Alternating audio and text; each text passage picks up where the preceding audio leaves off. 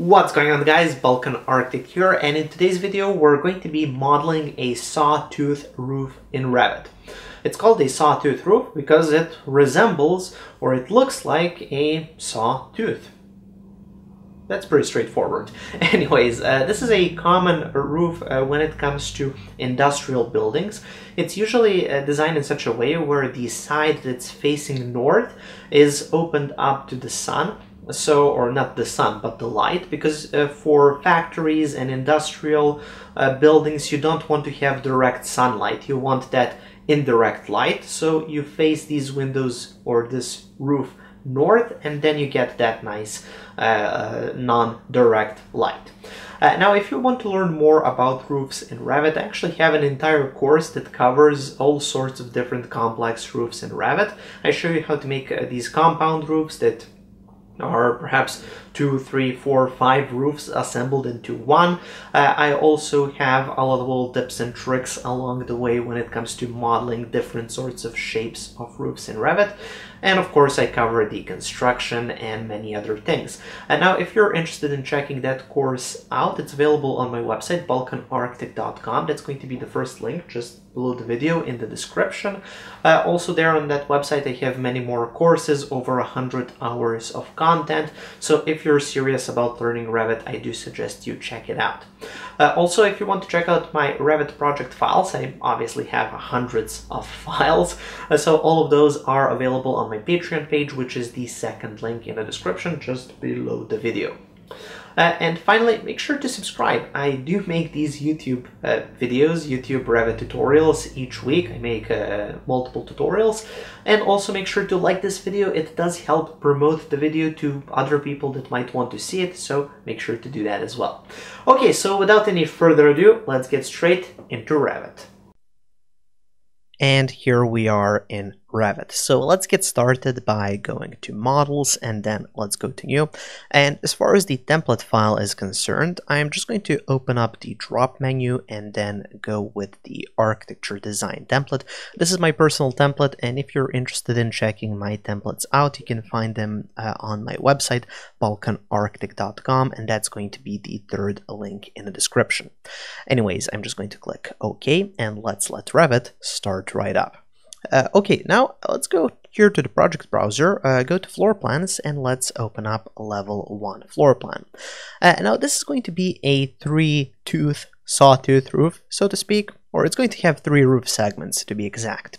Now first we have to, well, have some walls, and for that I'm just going to go quickly here to the architecture tab, go to the wall tool, and then for the wall type I'm going to select my exterior wall, just a regular one.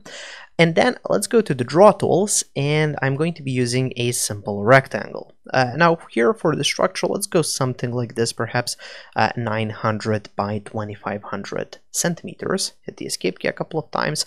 You can select the whole structure like this by hovering over one of the walls, hitting the tab key. Then you can center it a little bit if necessary, and there we go. We have our main walls. Okay, now it's time to separate this into 3 segments. As I said, we're going to have 3 roofs, so it makes sense to separate this into 3 equal segments. Now I'm going to be doing that with the help of a reference plane. So right here on the architecture tab, on the work panel or work plane panel, we have the reference plane tool. So just click here, RP is the shortcut, and let's create a couple of these vertical reference planes like so.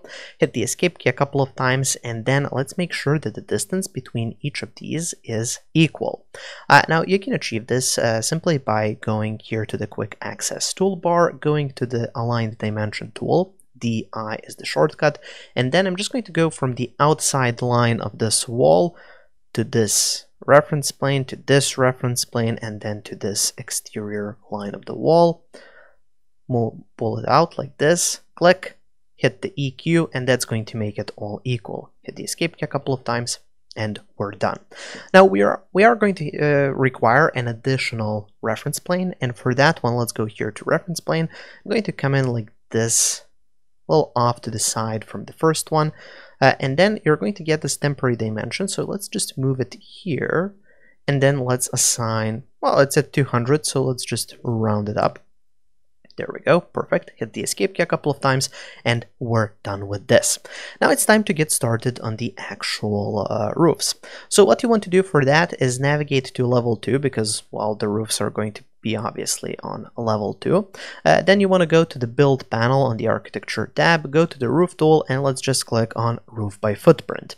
Now once you click on roof by footprint, you want to use the rectangle tool again, and then here for the settings, make sure that the offset is at 0 and the define slope, you can either keep it on or off because it doesn't really matter at this point, so let's just keep it on. And then what I'm going to do is just click in this endpoint and then move it like this. So somewhere in between these two reference planes. Hit the escape key a couple of times, select this line, move the witness line to here, and then let's make this something like 70 centimeters, for example. Hit the escape key a couple of times, and then here we only need slope on this side. So currently, because we have slope on all of them, we can just select these three, and then uncheck defines roof slope, and then this one only defines slope. Now once we select this, let's change the slope from 3 to something like 20, or yeah, let's go with 20 degrees, and then hit finish, and we have the beginning of our roof. So now if I go to the 3D view, it looks something like this. That looks really good for now. Now it's time to add that glass part of the roof that lets the light in. Now to create that, we have to go again into the level 2 floor plan, and then what we need to do is go again to the roof tool. And now what we're going to be doing is going here to the properties, and you have a sloped glazing roof. So you can actually create a glass roof. So let's select that. Let's go to the rectangle tool again, and let's go like this. So just in between these two reference planes. Hit the escape key a couple of times. Now here I didn't uncheck define slope, so we have to do it now. So just select all of these and uncheck define slope. We're still going to be adding slope, but not by going here and adding the slope here numerically. What we're going to be doing is going to the slope arrow tool and then laying that out, going from here to here.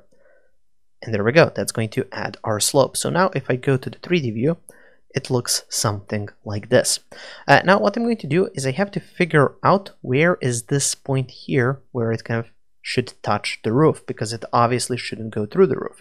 Now this is actually quite simple to calculate. You just need to go to the south elevation in this case.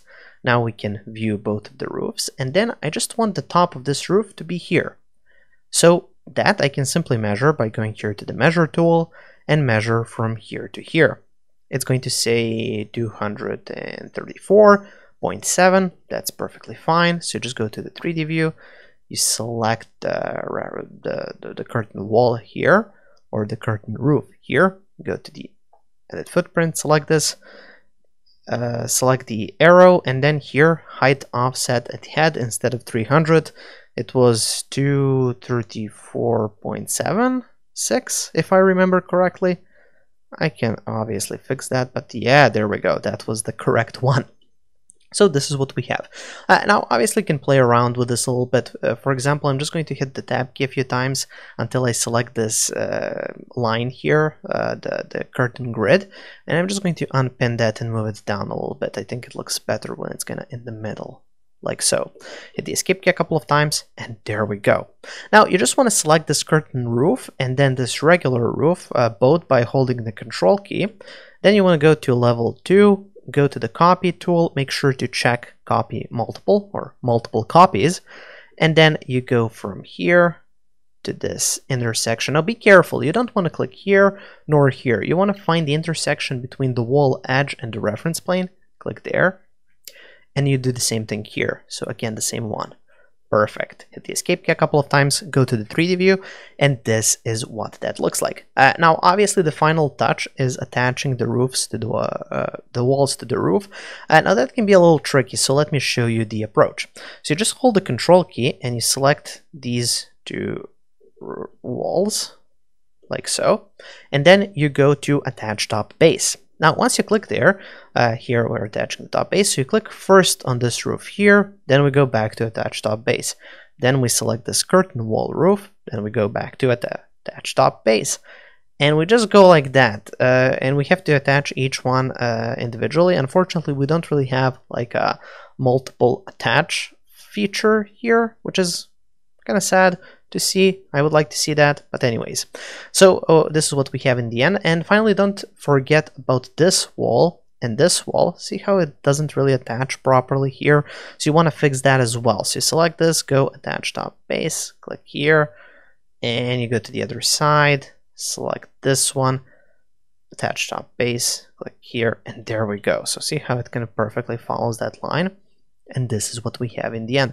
So we have our perfect sawtooth roof. It does look like a little factory. So this is the kind of the end result. Perhaps turn off thin lines to get those nice silhouette lines. And this is our kind of end product. So I hope you found this video interested. If you want to figure out how to create all possible roof shapes and forms, again, as I said, check out my website, balkanarchitect.com. The first link takes you to this course on roofs, the Roofs Masterclass course, and there you can learn pretty much everything that there is to know about roofs in Revit. So if you're interested, please check it out. Also, if you want my Revit project files, those are on my Patreon page, so that's the second link in the description, so check that out if you're interested. Anyways, that's it for this quick little video. I hope you have enjoyed it, and I hope you have learned something new. Obviously, I'll be back with another Balkan Architect tutorial in a couple of days, so make sure to subscribe, and make sure to like this video and share it with your friends that might want to learn something like this. Leave me a comment if you have any questions, comments, or suggestions, and I'll see you soon. Thank you for watching, and have a nice day.